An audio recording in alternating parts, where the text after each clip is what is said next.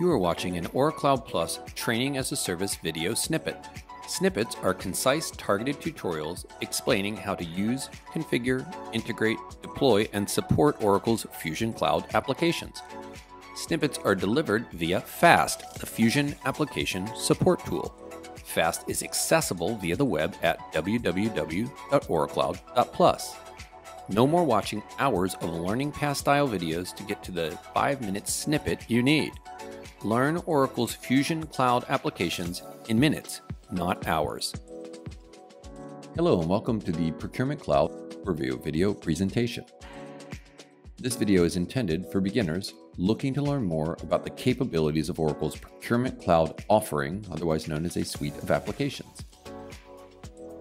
It walks through each of the applications, also known as functional work areas, within Procurement Cloud and several of the more popular services that it can be integrated with.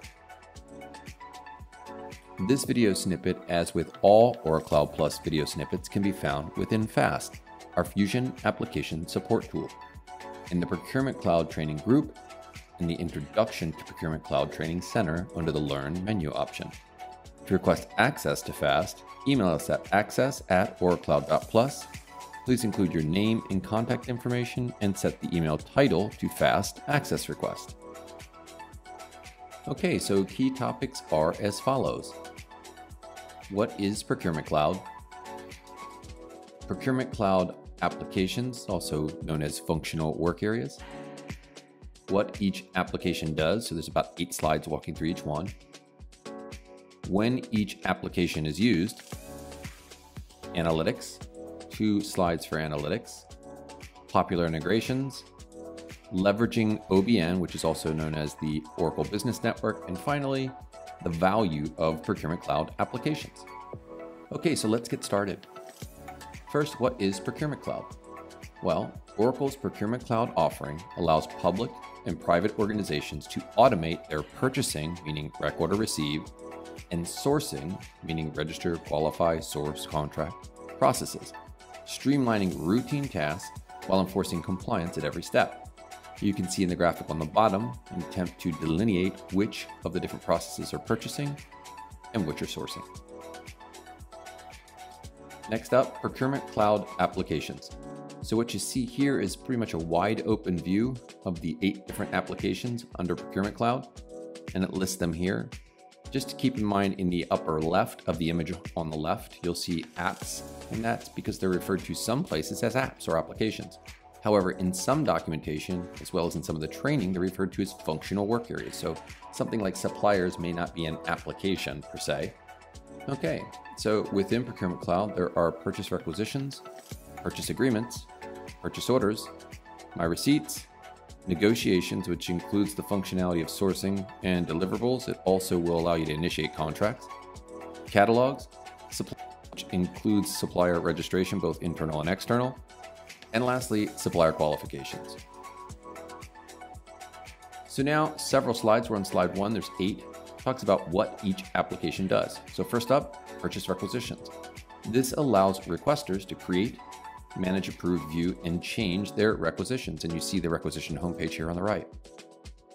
Next, purchase agreements. This allows buyers the ability to create and update POs, to create agreements, to view agreements, to change agreements or manage them. Also to manage deliverables, research suppliers, in particular that integration between qualifications and suppliers is nice, so you can go research your suppliers based on their qualification. And then there's some level of performance, setup steps that you can perform there as well. Next, purchase orders. So very similar to purchase agreements.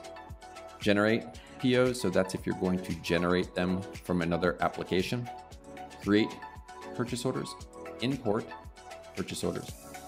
Change existing. Then you can create, view, and manage agreements, so CPAs and DPAs. Again, manage deliverables, research suppliers, and perform related setup, just as you saw back in the prior step.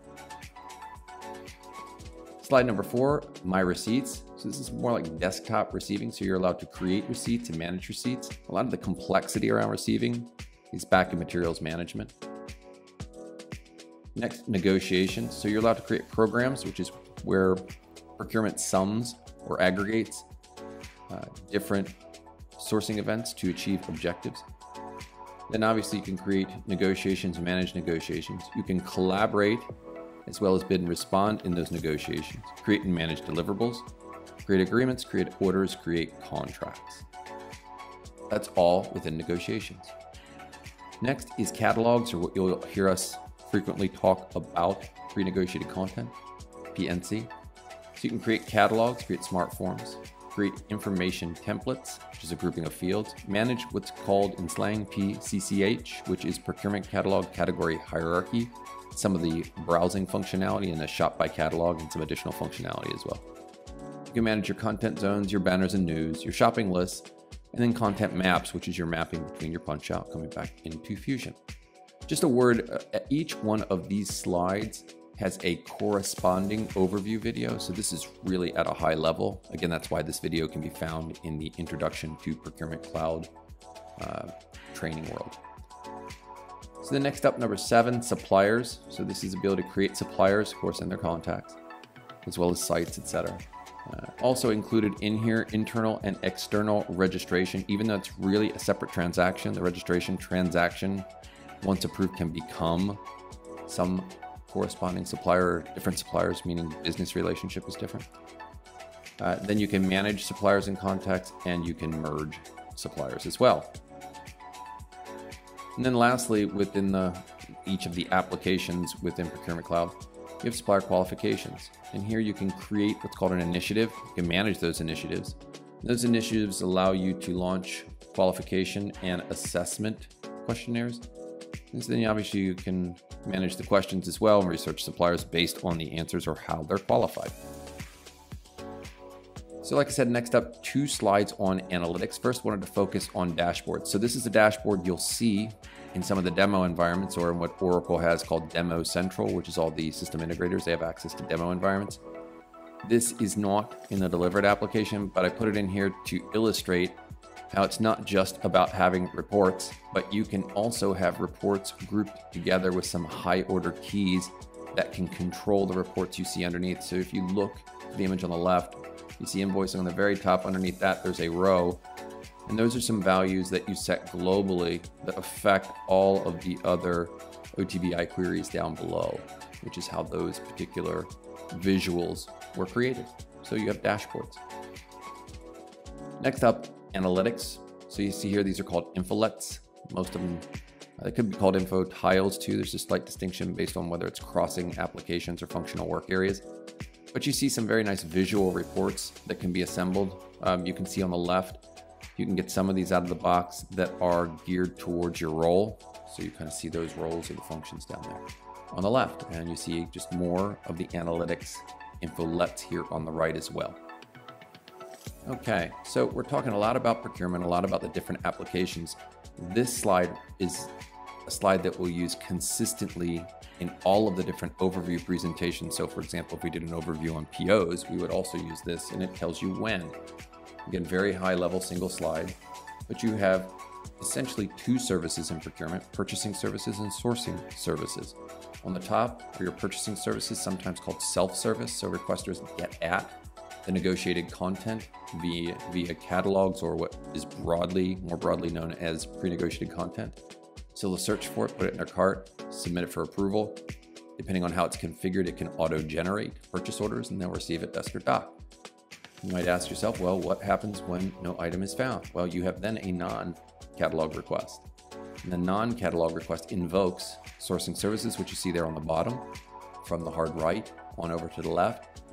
And you can do one or more of those particular steps of finding, getting a supplier, non-financial or really pre-purchase contracts. You could do sourcing, you could do contracts. You can also enable the negotiated content as now a catalog, and so in the future people can create catalog requests, or you can just create an order. So that gives you an idea of when the different applications that we talked about are used. Here's a few popular integrations. So OBN is an integration. We'll talk about that here in a second, so I'll punt a little bit on the detail, but Amazon on the more complex side of punch-outs.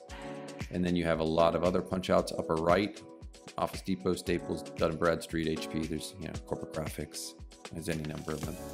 And then what I think probably is one of the slickest integrations is DocuSign. Very nicely done for contract signatures. Next, leveraging OBN, Oracle Business Network. You may have known this before as OSN or Oracle Supplier Network.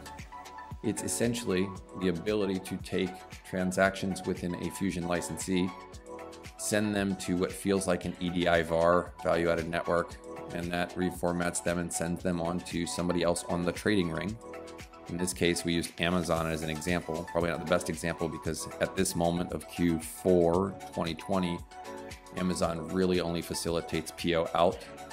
Some newer functionality around invoice back, but it's still very, I don't want to say immature, but they're working on building that out. But in general, if you are a Fusion licensee and you do business with another ERP licensee of almost any kind, you can use OBN to facilitate the transmission of transactions back and forth. And then lastly, the value of Procurement Cloud. So we have videos specifically on this, really almost any of the slides, OBN, etc. But at a very high level, the value of Procurement Cloud really falls under one of three main areas, four if you wanted to include transparency, which we fold into risk. But really it's about decreasing unit costs, potentially better terms. It's really about unit purchase cost. The next is increasing productivity. When you hear a lot about self-service, you're trying to be productive, and right, these kind of play together. So you're doing sourcing and you're going to look at the integration points, buyer, supplier, make sure that who you're selecting is as productive as possible, but yet as cheap or as the lowest unit cost. And then lastly, decreasing or mitigating counterparty risk, which you can see on here as well. So that's really the value of Procurement Cloud.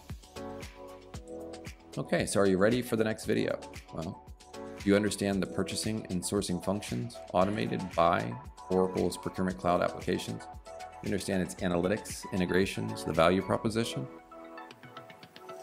If the answer is no, then either watch again or feel free to reach out to me directly. You can see here on the left, that's my email address, and I'm always available to answer questions. If the answer is yes, great, then maybe you want to watch more video. So you can go to our playlist out on YouTube by going to YouTube and searching on ORACLOUD Plus Inc. Or you can go from our website to the tool we call FAST, the Fusion Application Support Tool, and you can access the full catalog of our Learn, Use, Configure, Integrate, Deploy, and Support videos online. So that's it for this tutorial. We hope you found it informative and keep watching.